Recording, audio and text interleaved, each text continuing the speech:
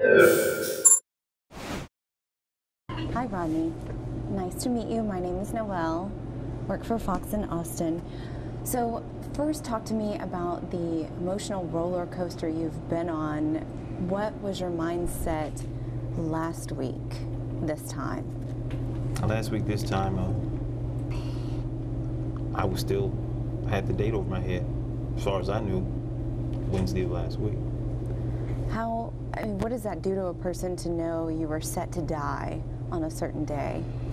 Well, it's pretty much a roller coaster. That's pretty much what it is. I mean, you know, especially being innocent of a case, something like this here, and you know, spending all this time and family and all that factors in. But then, you know, I've seen guys come, I've seen guys go, and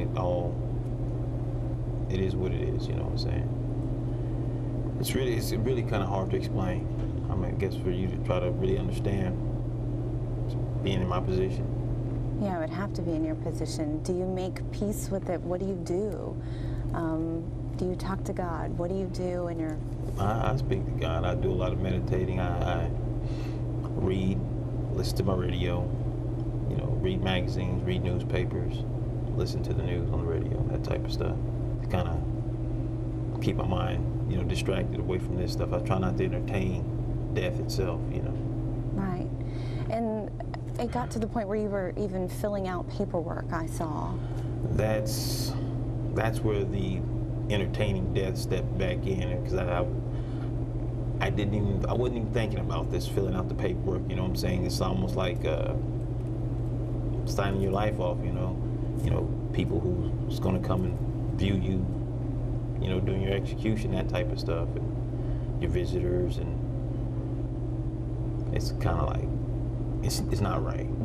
I just feel like it's not right. When you were filling that out, what did you think about? I know you have kids. I don't know how many kids. Do you have 2 children? I have 3 sons. 3 sons.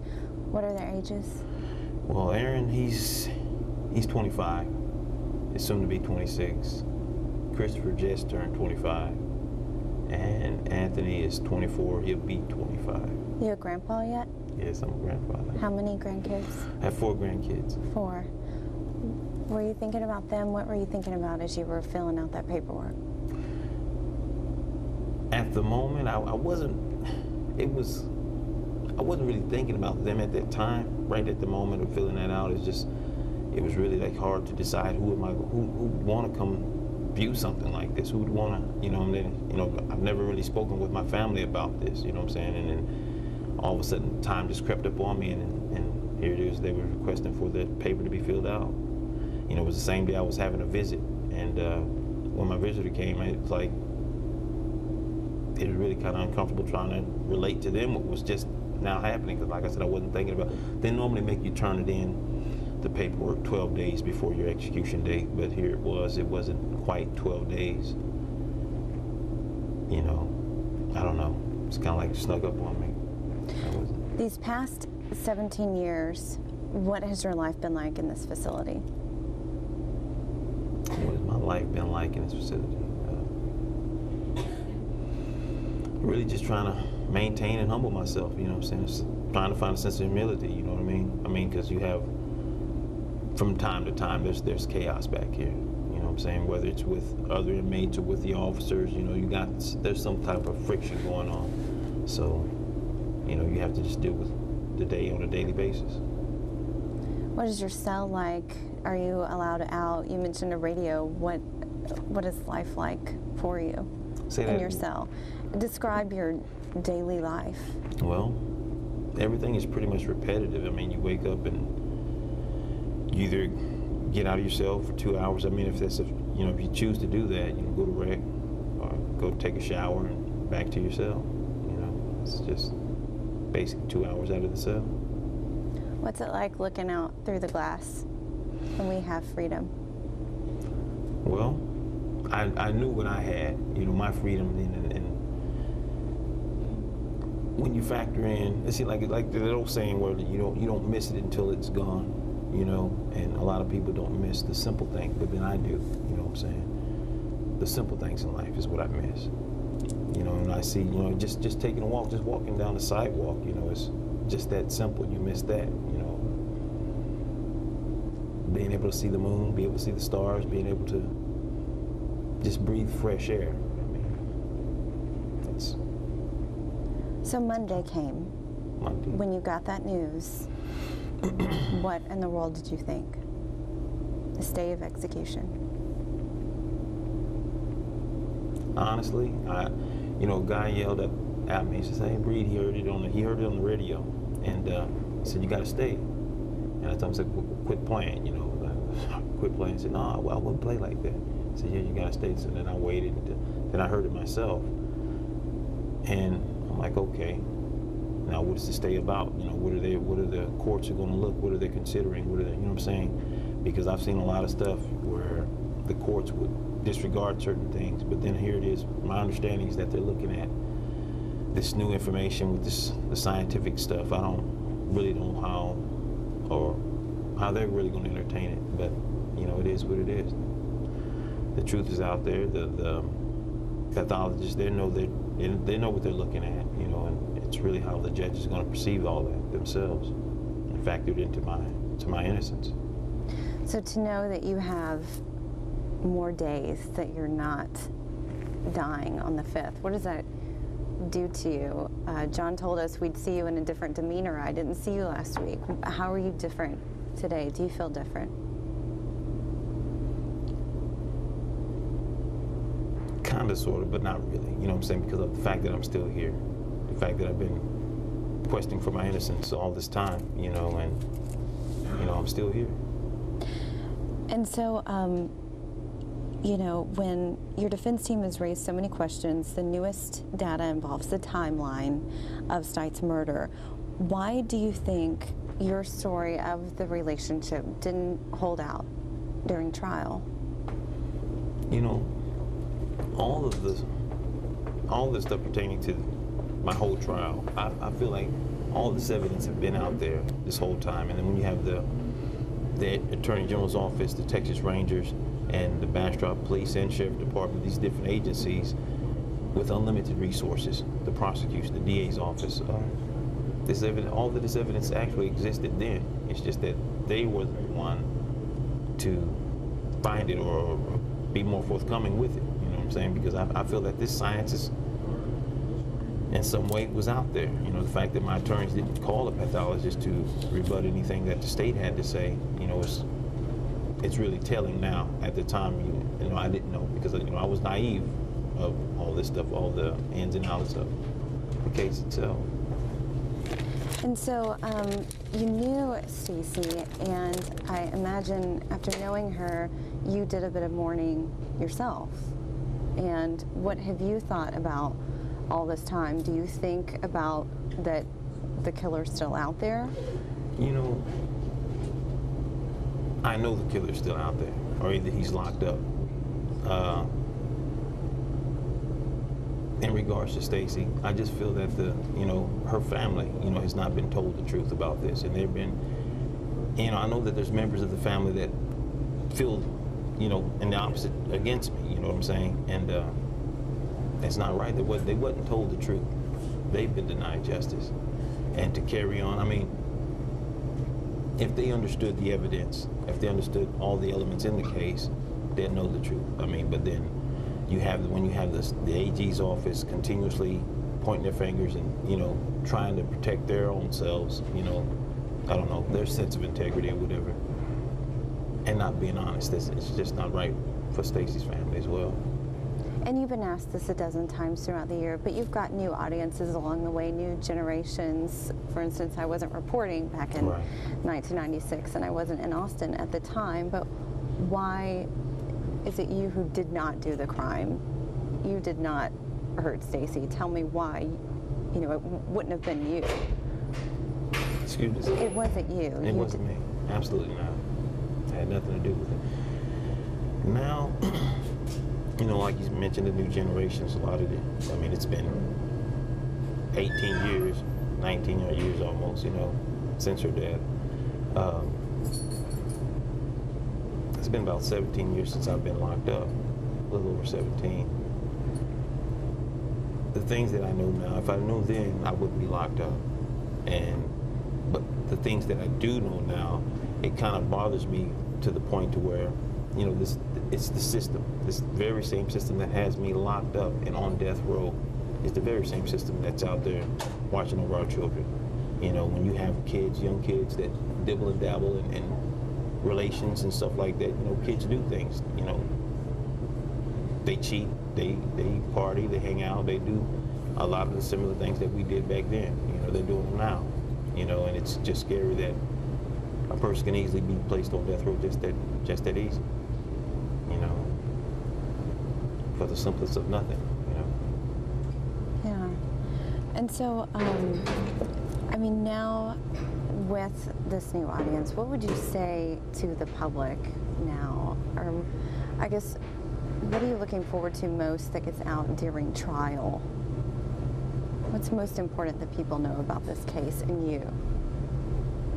About this case? And you. And me. I mean, if you had any opportunity to say anything, I want you to have a platform to tell me. I'm innocent. I'm absolutely innocent of this. And I had to live here 17 years. I've got kids now. My parents are getting older, you know, and I've got grandkids. Yeah, and they're getting older too, getting big. You've seen them? Yes, I saw them. It was the best Christmas birthday present I had in my life, you know, seeing my grandbabies. You know, my bad son got these grandkids, made a grandfather out of me. Yeah. So that's one thing you'll do when, you know, if Absolutely. do you think about getting out and being able to hold them? Hug them, hold them, smell their hair while they still got fresh baby hair. That type of stuff, yeah. And so one thing, in talking to your attorney, he said he talked to you this morning as well. Yeah. He was going to talk to you. The only thing that concerns him is those other sex assaults you were indicted for that you have maintained your innocence on as well. He said that's the only thing that concerns him. What about you? How do you feel knowing those indictments are still hanging out there? Well, that stuff is not true. I feel that if that would have been true, they would have tried me on that stuff. You know what I'm saying? And that it's just not true. It's just something that they brought up right before my trial, because there was nothing in my background that they could use to get me the death penalty. And I think they just brought something up just to add, I don't know. And even though they said there was DNA evidence, do you believe that? No, I don't. No, I don't. Absolutely, there can't be. I mean, what I do know is that the very person that supposedly had maintained those cases is David Board, and he's no longer on the police force from what I understand. But I think that that needs to be looked into as well, because I don't believe that. It's not true. So when this happened, when you were arrested for this crime, you know, what was that like back then? Well, actually, I wasn't arrested for this crime. What happened? There was a bogus drug charge. Okay, they accused me of delivery of cocaine, and which turned out to be what they call a pretext of arrest. Well, I went up there. They didn't arrest me. I went to the police department, and I wanted to know what went on, what's going on with this delivery charge. I wasn't delivering no drugs. And Richard Hernandez, he was also convicted of some stuff. He was the sheriff at the time. He's no longer in the police force. Doesn't have a law license. But I went straight to the sheriff. You know, what's going on with this case? And he said, well, yeah, you've been charged with delivery of cocaine. I said, is there a bond? And he said, yes, there's a $50,000 bond on it. I told my mom I'll see what I can do to see about it, and I'll see her tomorrow. No, I told her I'd see her later on that day, and I gave my mom a hug, kiss, and he was like, no, you're not going to get out. You're not getting out. You know what I'm saying? You got to get magistrated and all this stuff here, and the judge is not going to be here until tomorrow. Well, I told my mom, well, I'll see you tomorrow. Next thing you know, me and the sheriff, Richard Hernandez, we were walking back down the corridors, and I go to the cell. Well, they put me in the holding cell, and but he had ordered for the officers to get pillow mattresses and blankets. And that's something that's really uncommon for someone to be comforted that way in a holding cell. And there's like about 15 guys laying on a concrete slab, so why are you guys catering to me like this, you know? And then I knock on the glass and I say, and then you said there was a warrant. Well, let me see my copy of the warrant. He goes, hey, there's just enough time to fabricate a warrant. And I'm looking over it, and I'm looking at the dates and times, and this warrant had just been issued the day before. Like, because there was a phone call earlier that day where someone had said that they were looking for me the week prior. So which that would have been like the end of March. Okay, so I know that this warrant is fake. And the next day I thought I was going to get magistrated. Next thing you know, I'm being taken into the interrogation room. And while sitting there with David Board, I asked him, I said, well, where's the informant or the police officer and the drugs that I'm supposed to have dealt? And he's like, well, we're going to get to that later. He flashed, then he's dealing with his paperwork, and then he reaches down in his briefcase, and then he flashes me a picture of Stacy. Do you know her? And I'm like, whoa, you know what I'm saying? And it just totally off guard. I'm like, this can't be happening. This is what's going through my mind. I'm like, no, I don't know nothing. I don't know her. I don't know nothing. You know what I'm saying? I didn't want to be incriminated or in any kind of way. And that's basically how all this started. Wow. And I mean, when you found out about her homicide, I mean, what was that like initially when someone who you know well was? And see, I didn't find out about her death till, I don't know, 3-4 days later, because I was with her earlier that week, you know, late night Sunday, early morning Monday, and I find out about her death. It's either Thursday or Friday that week. Well, I hear about it, I don't believe it. And then there's something on the news. I've been told about it, and then there's something on the news, and it just blew me away. You know, on the things that she told me, you know, when she told me that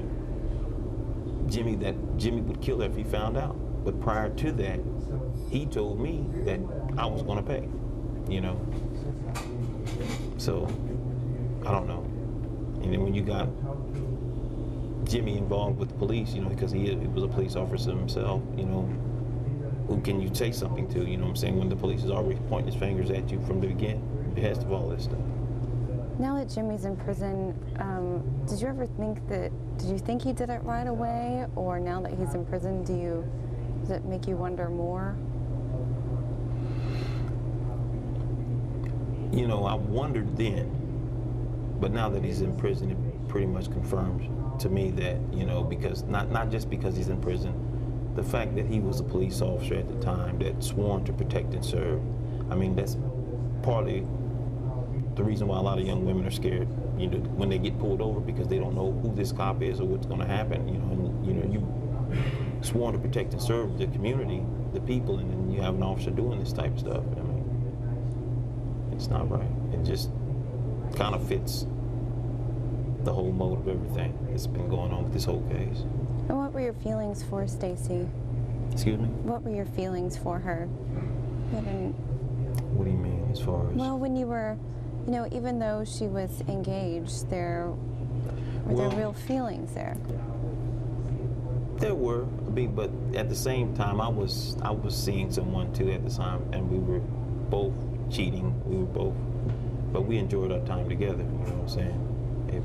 That's what it was going on. That's what was going on at the time. I read somewhere that your mom warned you. She was afraid. Did you ever think maybe I shouldn't be doing this? Was there ever something that made you? That never crossed my mind.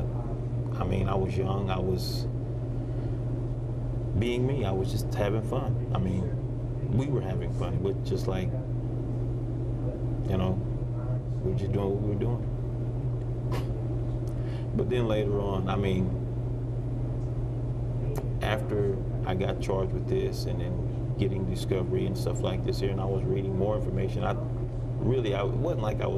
wasn't a selfish way of thinking as far as me, you know, me and her know that we were both cheating on our partners.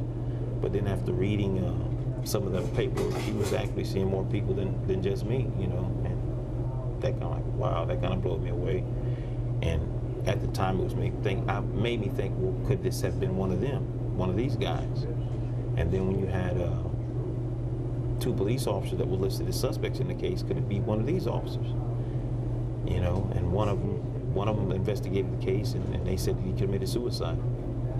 You know, he was a suspect in the case, investigated on the case, and then next thing you know, there's a suicide. But then my state habeas attorney, he had obtained the autopsy report on the officer, and there was no gunpowder residue on his hands. So that kind of like struck that out of my head, you know what I'm saying, that he didn't commit suicide. He couldn't have committed suicide, you know, because there's no gunpowder residue on his hands. But what the hell happened? A little later on, when the evidence came about, you know, about the beer cans, and I was still trying to make this connection. You know, how could this guy, where did he come in as a suspect? Because I don't know what the police officers know as far as their investigation was going. And, you know, I wanted my attorneys to test the beer cans because I felt like, you know, they're using DNA to convict me. There's got to be some kind of DNA somewhere that points to someone else. And when my attorneys didn't call my witnesses, I figured, well, you need to get my witnesses in here. Maybe if you test this evidence over here while the process of this is going on, it'll probably take a couple of weeks. This was just my way of thinking at the time. You'll have time to get my witnesses in. I wasn't really banking on any results coming back on those beer cans. I was just hoping that, you know, the judge can stop the trial and you need to, you know, my attorney need to get my witnesses in there. And just so happened, you know, when when the judge, Harold Townsley, he said, well, he didn't want an independent lab to do the testing. I can kind of see him pondering, like, what were we up to or something, like, you know, there's got to be a reason for them wanting these beer cans to be tested, because they felt like it was just trash out there, you know what I'm saying? But in my mind, I'm thinking, well, if they collect it, bag it, and tag it, it's part of the case. You have an obligation to test it and find out what's on it, you know what I'm saying? And he kind of pondered and thought, well, he didn't want an independent lab to do the testing. He wanted the state to do the testing. And I'm like, well, as long as there's a process going on, that will give my attorneys time enough to get my witnesses together, because he did tell me he was going to call my witnesses. And then the judge, he continued to ponder, and then he said, well, and he wasn't going to stop the trial. And that kind of like blew my plan out of the water, because I wanted him to stop the trial so that my attorneys can get my witnesses in the courtroom. And so at that point, I totally forgot about the cans. But then the judge granted the motion, so there was a process going. I totally forgot about the process, you know what I'm saying? And it was in 2001. Was it 2001? Sometime, I think it was in 2001, or late 2000, when the state responded to our state habeas writ, and I was flipping through it. And I actually started in the back because I was having a visit that day, and I was looking at, you know, statements. You know, I already knew the state's twisted theory from the beginning. I wanted to go to where people were actually talking, you know, witnesses and stuff like that, and lab reports and stuff. And I ran across that DNA lab report, and I saw beer cans, and I thought, yeah, there's the cans. And while reading it, they had two of the listed suspects on the beer cans, and Stacy's on the beer cans. I'm like, whoa. I got with my attorney. I said, look, you need to file Brady on this. You know what I'm saying? I was just barely starting trying to study a little bit about the law. You know, because the state withheld it. We didn't know nothing about this. And he did. We had an evidentiary hearing, and Lisa Tanner, she said that, initially, she said that they did give the report over. And then I wrote my attorney. I said, no, ask her specifically, did she give it? Because it's supposed to be from attorneys to attorneys. You know, and then she comes up with this open policy that they had or whatever. But when he asked her, no, she said, let me rephrase this question, did you give it to the defense? And she said, well, I don't recall giving it, but if I didn't, my investigator gave it to them. Narrowed it down to two people, just her and her investigator, Missy Wolf. What happened from there, we ended up calling the Sirajas, Will Young and Karen Blakely, and they basically was validating that, you know, the evidence was Brady, you know, and Will Young, he seemed like he was kind of upset because he told the court that he called her first and then faxed the findings over, called Lisa Tanner, then faxed it over to her, knowing that she had an obligation to turn it over to the defense. But she didn't do that. After we took a break, they called Missy Wolf in, and my attorney asked her the same question, did you give it to the defense? And she said, I don't recall giving it. If I didn't, she did. They basically was pointing the fingers at each other. It was something that critical, you know what I'm saying, with the victim's DNA on it and 2 listed suspects' DNA on this evidence. Something that critical, you would know whether or not you give it. I feel that. So that wasn't brought up initially in trial, because I've read about it. It wasn't brought up because it wasn't known about. It wasn't known about until state habeas, until after I saw that they had put it off in their writ. So I mean, the response to my writ. Where were those beer cans? Were they on the side of the road, or were they in the truck? From what the police officer said, I guess it was out there on the road. Yeah. Wow. And, you know, something that simple, I mean, that's why we're wanting to get all this other stuff DNA tested, because, you know, those pieces of evidence, those tangible pieces of evidence need to be tested, because they were bagged and tagged with the case, and it could reveal something like this did. You know, why would that beer can be out there with the victim's DNA on it and 2 of the suspects, listed suspects? They were listed on the suspect list, you know what I'm saying? It wasn't as if we're just going to match it or see if we can compare it to any of the investigators. They were listed as suspects in this case. And then where were you during that time period when she was found? Or when this apparently happened, like on April 23rd at 3 a.m.? At 3 a.m.? Yeah, where were you at that time? I definitely was with her. And I know I was getting ready to go to work because I had work. I had to be at work, I think, maybe 7, I'm gonna say between 6:30 and 9. I had to be at work. I was working at Super S. We were helping to remodel the store. But at that time, in the morning, I don't know,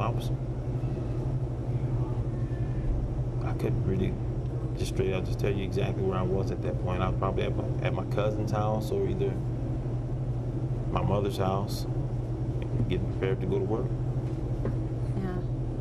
Yeah. Sorry to go back, but just so I can ask you. So your attorney gave me, you know how we were talking about the DNA, you didn't believe it was yours. Did you even know these women who you were indicted for? Well, one was a 12-year-old. No. And then the other, Vivian Harbottle? Absolutely not. I don't know these people. I never saw these people until that trial. What about the woman who claimed you attacked her in her truck, who testified in the sentencing phase?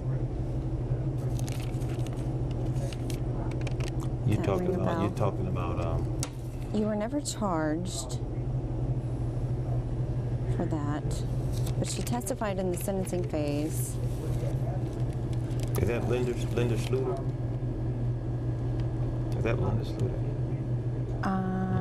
Let me see. I didn't know any of those people except for the mother of my kids, Carol, Connie. Those are the only 3 people that I knew. But Vivian and the 12-year-old you're talking about, no.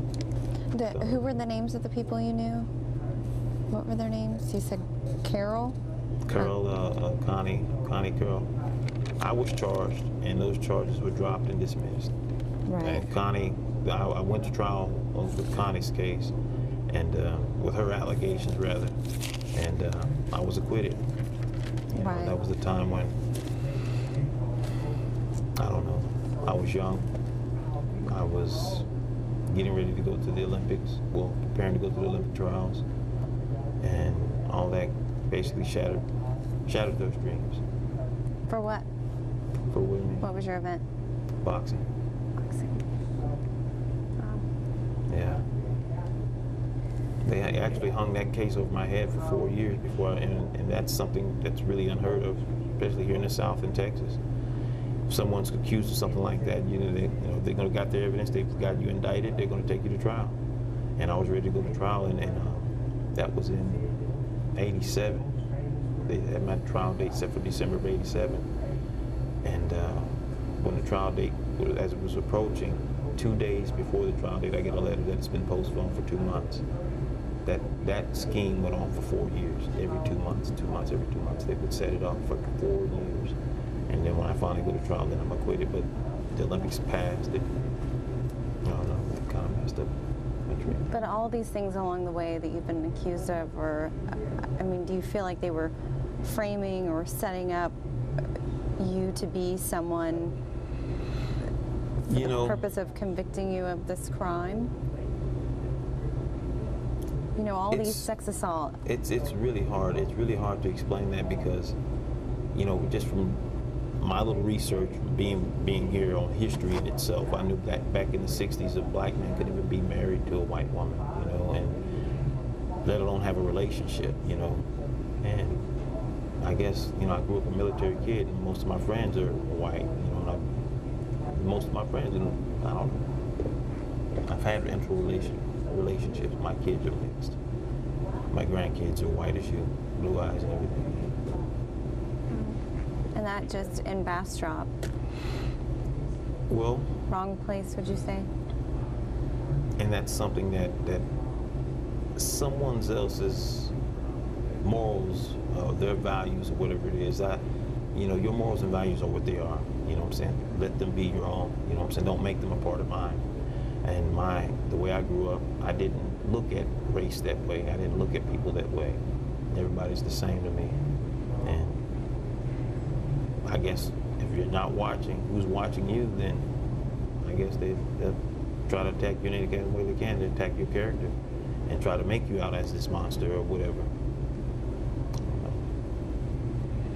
Thank you so much for talking to us today. I really appreciate it. Anything else you would like to talk about? This is just as much as yours as it is mine. Like I said, I miss my family, my kids, my grandchildren. Yeah. Thank you so much. Thank you for your time.